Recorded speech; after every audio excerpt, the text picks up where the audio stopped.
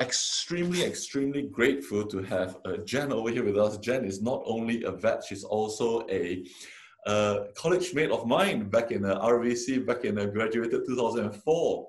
But more importantly, she's also into a lot of talking about sustainable living, and she has also published a book called Sustainably-ish, so to speak. And so today we are very grateful to have Jen on board with us to discuss about her life, her journey as a vet, and what she's doing now. Hello, Jen. Hello, lovely to be here. Thank you. So Jen, tell me the most classic question: why do you become a vet? Probably like a lot of us, I think I just decided at about 15, maybe even earlier, I wanted to be a vet. Probably subconsciously from, you know, James Herriot. He's got a lot to answer for, hasn't he? Watching All Creatures Great and Small. And yeah, just kind of stuck at it and had a Saturday job at a local vet's and, you know, did all the work experience and things and got there. So, yeah. Good. And at RVC, what was vet college like? Was it what you expected? What sort of challenges did you face during your years in study? Yeah, I don't know if it was I don't really know what I was expecting. I think, I don't know if you know, like I started when did I start? 98, I think. And then I dropped out so I ended up kind of back in your year after. Right. And I remember when I dropped out thinking, oh, I could go and do a biology degree. And I was like, oh, the thought of sitting in a lab and like, you know, pipetting things from one thing to another or whatever, or I could be outside watching a lameness workup. And I was like, I'd probably rather be sat outside watching a lameness workup. So I'll go back and do it. But I didn't have the smoothest journey through vet college at all. Had a lot of mental health issues and really struggled quite a lot, I think. And I don't know what it's like at college now, but I think it's something that I personally didn't find a huge amount of support for. Would you mind if we dig a little bit deeper over there? What do you mean by mental health issues? Like, was there anything that was incited by the course itself, or was it personal life, or? No, I think, I mean, I don't know if it was the stress of kind of having to get, you know, certain A-level grades and things like that. I ended up with sort of depression and eating disorders and things like that, which I think in the profession are relatively common. And when you're looking at, especially, you know, a profession that is a high percentage of women and high achieving women. So, you know, I think eating disorders probably are quite prevalent. There's a big drinking culture at college. I don't know if there still is, but there certainly was when we were there, you know, and I kind of got sucked into that as well. So for me, it wasn't a very mentally healthy place to be. And how did you overcome those challenges? Because obviously you qualified, which is by no means an easy feat, despite all these issues. Yeah, I do look back and I wonder how I qualified. I don't know about you. I have a recurring dream that I haven't qualified and that I'm, you know, I've still got to sit finals. And I'm like, oh God.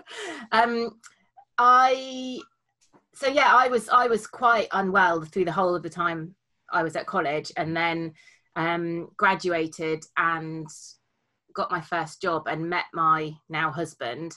And he encouraged me to get some therapy and things, and so it's been a long old process, I would say. But yeah, lots of therapy, lots of and, you know, supportive kind of family and other half as well. And how did you find your first job? God, my first job was a nightmare. It was small animal and equine. And there was only me and my boss. And I kind of thought, oh, this will be really good because she'll be really invested in supporting me and providing me with lots of help and things. And she was a complete pisshead. And she would, I think it was like the first bank holiday weekend, I was like there on my own and like ringing her up, and I had to do a splenectomy, and I was like ringing her up going, I think I've got to do a splenectomy. Oh, right. So just make sure you ligate all the vessels. I'm like, no, I need you to come back. And I think some people would really relish that depending on their personality. Some people would love that. And I remember speaking to friends and them going, oh, it's amazing. Today I got to do X, Y, and Z. Whereas, you know, my personality type in hindsight isn't isn't that. I think, you know, I'm someone who likes a lot of hand holding and a lot of reassurance and stuff. So it was completely the wrong job for me. How long did you stay in that job? Just over a year, I think. Then after that? Then I went to a solely small animal practice. But again, you know, I was promised lots of support and lots of there was a more experienced vet there. And but again, I just ended up in situations where I was having to like do an amputation without having done one, and I'm there on my own. And I know loads of people do that and cope really well with it, and I just didn't at all. So I had you know, I to be honest, I never really enjoyed vetting. I found it massively stressful. I you know, never particularly enjoyed surgery, be doing on call, and just that whole sick feeling when the phone goes. And so, you know, I still love the idea of being a vet. I just don't like the reality of it.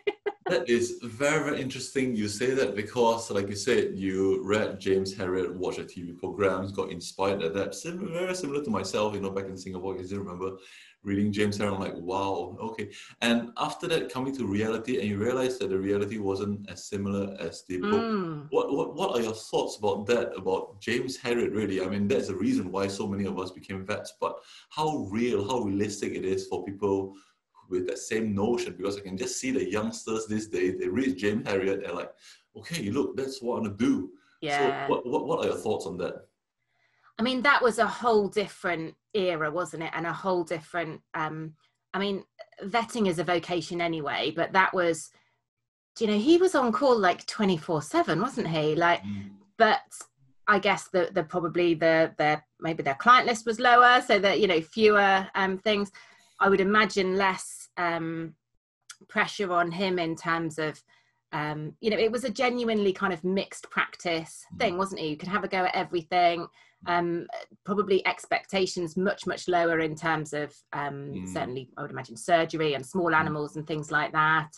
And it just feels like a very different world. I think the veterinary profession, certainly when I was in, I haven't practiced for trying to think, at least 4 or 5 years now, but you know, it felt that the weight of expectation felt very, very high. And again, maybe that's just my personality type, but I found it very difficult to say to clients, okay, so, you know, I felt like I was expected to get a diagnosis on a clinical exam. Yes. You know, and sometimes you can't, and then I would feel guilty and responsible because I couldn't do that, and like I wasn't a good enough vet because I couldn't do that. Yes. And then I'd say, well, you know, you're going to have to pay for bloods, and we can do this set of bloods which may or may not give us the results, and they're this much, and this set of results which have got this set of bloods which have more chance of giving us the right results, but they're more money, but they still might not give us the answer. It's really hard. I really struggled with it.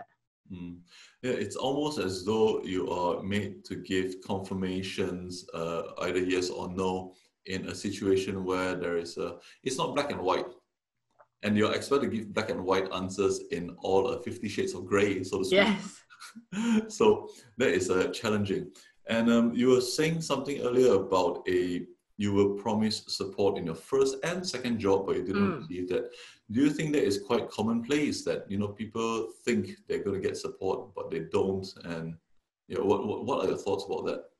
I didn't feel hugely well supported, but like I said, that some of that was probably on me and needing a higher level of support. I think in hindsight, had I gone and done an internship or something like that, that probably would have suited me much more. Anecdotal evidence, I think it is quite an issue within the profession, and I think it's something that the profession needs to really look at. And I know now there's the new grad scheme and things like that, but you know, I kind of feel that there's a duty of responsibility if you're going to take on a new grad, that you do that in the knowledge that yes, you get to pay them less, but you have to invest a hell of a lot more in other ways, in you know, in support, in checking in with them, in seeing how they're doing, not just clinically but kind of mentally. And it's a big transition going from uni, where you're surrounded by all your mates every day, to being on your own and being a proper grown-up in practice. Yeah, why do you think it is such that? Because obviously the bosses that we used to work for, or we worked for before, they would have gone through the similar sort of transition that we have gone through, i.e. they were fresh grad ones.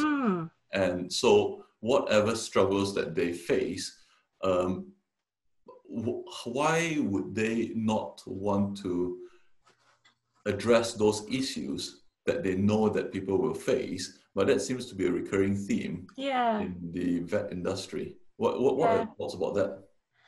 I don't know if it's an age thing. You know, if you think some of the vets who are now bosses graduated 20, 30, maybe even 40 years ago, and maybe it was different then. Maybe it was, having said that, it's nearly 20 years since we graduated, isn't it?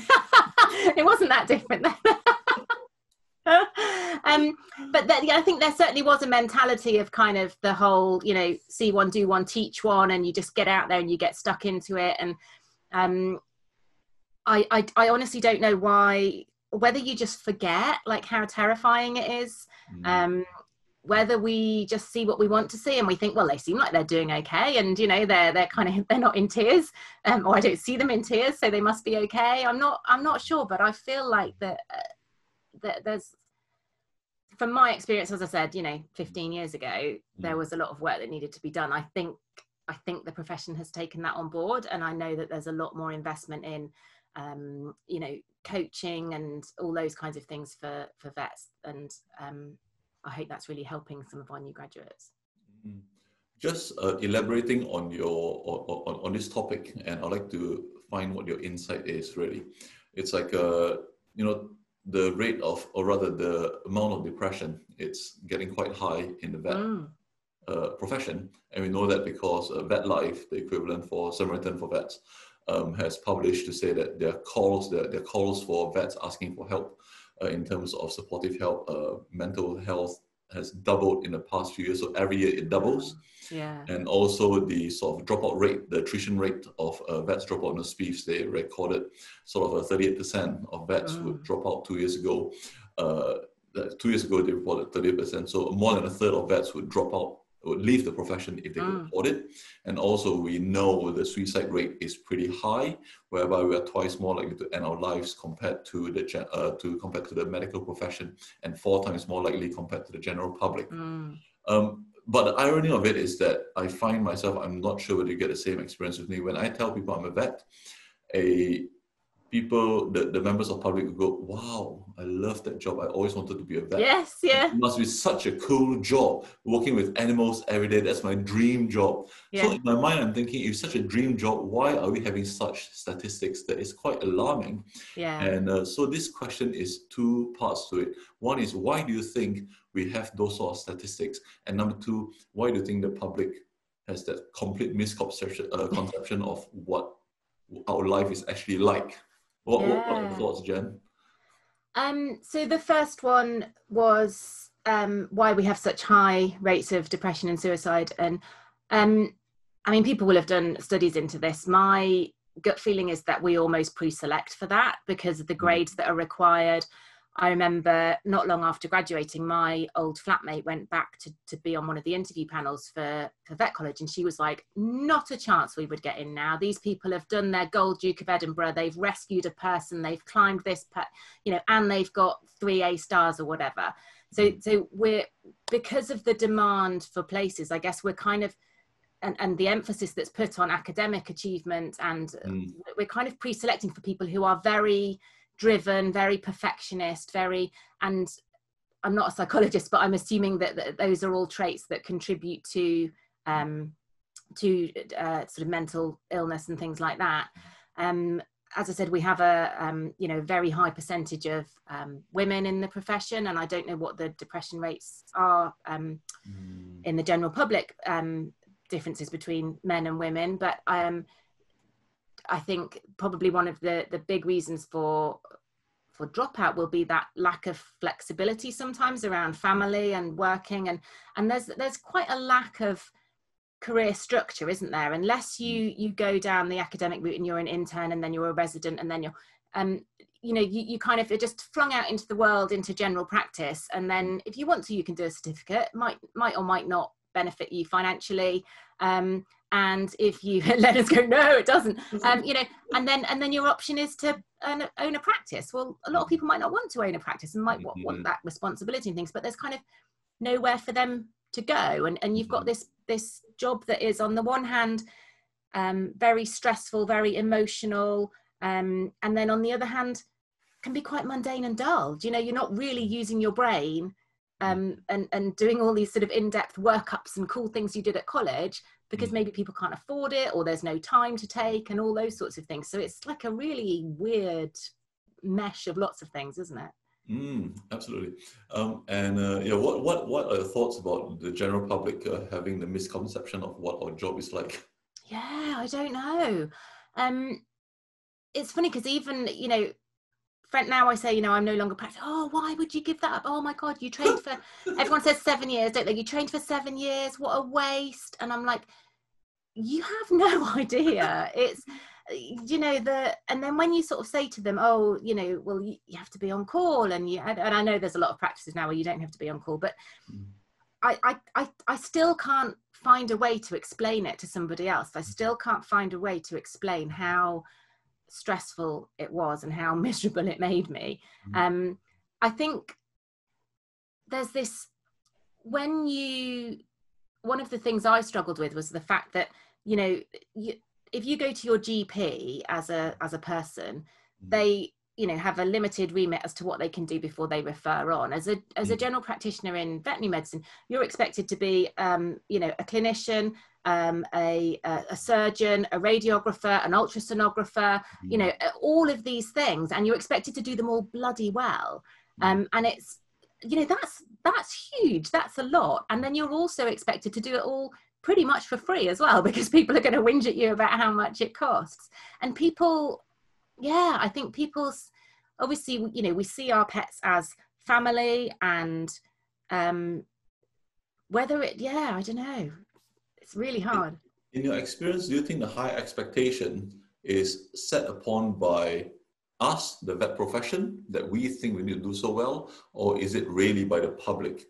I.e., if I were to say that, actually, I have to refer you for that, would the public look at us any differently to say that, actually, yeah, that's normal because that's what a GP does? Or do you think the public would say, you're such a rubbish vet? So, you know, is the high expectation, was it set by us or is it set by the public in your experience?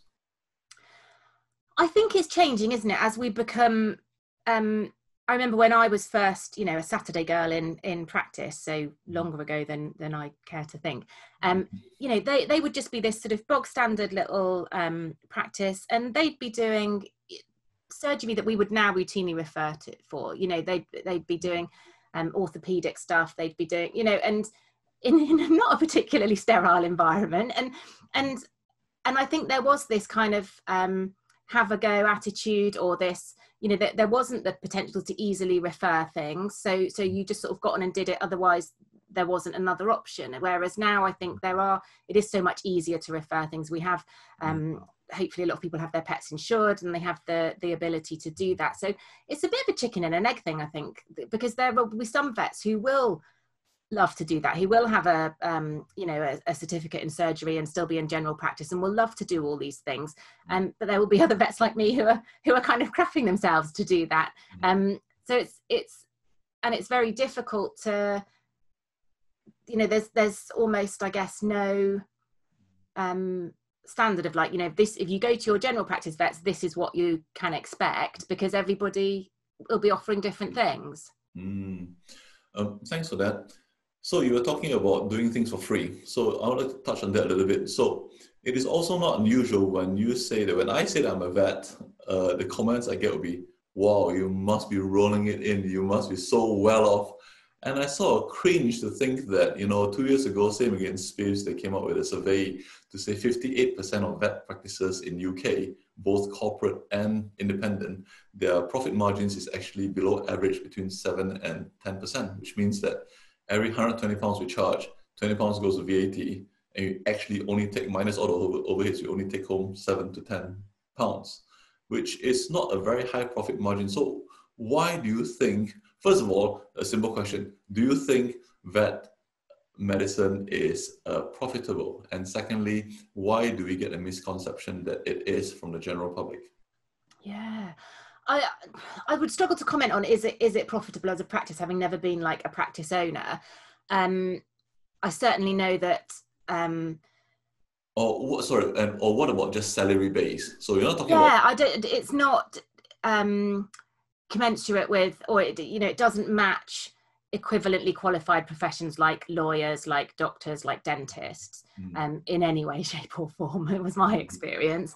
And although you might start off at a similar level at graduation, I think because they've got you know, very tiered career paths and things like that, then I think they can probably climb and get to much higher levels. But it's weird, isn't it? This perception that that vets are expensive, when a lawyer can write a letter that they've probably just printed you know, they've got a template of, and that's like 120 quid. And yes, everybody whinges about it, but but then, yeah, it is really strange. And I don't know why the perception is that to be a vet you'll be really rich, whether it comes back to, you know, years ago when they're, I don't know, was it easier to make money years ago? Was it, you know, the generation of vets that have just retired, was it easier for them to build their practices and to actually be taking home a decent salary as a partner? I don't know. You know, now there's much more people are invested in corporate, you know, and sort of are sort of affiliates or partners within them, and so you need a smaller investment, but you probably get a smaller payout and chunk and things, don't you? Yeah, I honestly don't know why the perception is that you'll be, maybe it's because you're a professional and they assume that you're on the same wage structure kind of as the rest of the professionals. I'd like your take on this. If you had because one of the, like I said, so I've sort of identified 4 different issues of high depression rate, high dropout rate, high suicide rate, and low profit margins. And if you had a magic wand, what would you do to resolve or help or improve the issues that we just discussed? What do you think needs to be included or excluded, or what do you think needs to be changed in the profession itself? Let's say you can do anything you want, you know, from the selection of students all the way to the education that's given in vet college, education that's given after vet college, the focus that's upon. What can we do to improve? Yeah, I don't know if they do any like personality profiling or anything like that at sort of application stage now for getting into vet college. But as I said, it feels like we're pre-selecting, not meaning to, but we're pre-selecting for people who are going to maybe struggle mentally. So whether there is sort of ideas around that, I don't, again, you know, being 15, 16 years out of college, I don't know how much of an emphasis there is on mental health and, you know, self-care and things like that in college now. I think it's much more talked about. And I still think that even coming, you know, even having seen practice, even having worked in practice quite before college and during college, I still think I had quite unrealistic expectations of what it would be like. And I don't know how we sort of facilitate students to kind of see that and to give them ways to cope with that. But you know, also things like I still hear people talking about, you know, the fact that they've worked from 9 till 7 without a lunch break, or you know, and the additional pressures that practices are under at the moment with all the COVID precaution. You know, it must just be a nightmare being in practice at the moment. I can't imagine the stress that you all must be under. And I think that, you know, that there is a massive underappreciation for vets, I think, by the public. Like, on the one hand, as you say, they're kind of like, oh wow, that's amazing, and aren't you lucky? And then on the other hand, there's just this kind of like, what do you mean you can't drop everything and come and see Fluffy now? And no, of course I haven't got any money. And yeah, okay. Well, thanks very much for input. Now I'd like to talk more about your new life, so to speak. So, you know, you said you have stopped vetting for 4 to 5 years. You're a mother of 2, and you have embraced the whole sustainable-ish. Tell me more about that. So, how do you transit from being a vet to what gave you the idea in the first place, and what have you done so far? Yeah, so it was about 7 or 8 years ago. I read an article. The kids were both small; they were still you know, hadn't started school and things. And I read an article by somebody who was doing something she called her second-hand safari, which was a year buying nothing new. And I just thought, oh, that sounds quite fun, and I wonder if we could give that a go, and so did, and set up a blog about it, and blogged every day for the year, and kind of rediscovered, actually, I don't know if you found this, but I took sciences and maths not because I really enjoyed them, but because I kind of had to do them to get into college. And I think I actually really used to enjoy history and writing and all these sorts of things, and actually rediscovered that, you know, I really enjoy writing, and I really enjoy communicating with people, and sort of had some, like you said, had this opportunity to do a TEDx talk during the year, had some local press, some national press, and it just, and obviously it got to the end of the year, and I sort of like, well, I can't just stop now, having gained this momentum and got this. And so over the years since then, it's sort of morphed into this, what is now a sort of, I call it sustainable-ish. So this sort of ethos and this community, and it's all about the fact that, you know, we need to take action. We're almost at the point of no return, but I think a lot of us we're very busy. We're overwhelmed already with all the things we've got to do. We don't necessarily want to go and live off grid and weave our own lentils, you know, but actually there are still lots of really easy things we can do. And if we can get enough people doing them, you know, that really does make a difference. So so yeah, that's what I spend my time now doing, writing and podcasting and speaking and running courses and all sorts of things. That is pretty amazing. I mean, graduating as a vet and working as a vet, and now you're a TEDx speaker, and you know, you're an author as well, you're doing podcasts. That is a great, amazing transition. So if a couple of things. So one is that, what if you were to say, give 3 tips for the viewers right now to start their sustainable-ish lifestyle, what 3 tips would you give? So absolutely just pick one thing. Don't, you know, you kind of think, oh, I need to do this and I need to do this and I need to do this, and then you don't do anything. So just pick one thing and make it as small as you can. So if you want to focus on plastic, you know, then pick one thing within plastic. So that might be your milk bottles, or that might be your shampoo, or that might be, so just pick one thing, and no change is too small. And I think there is some curve. I think that the first step is the hardest, and then after that, it becomes a bit easier.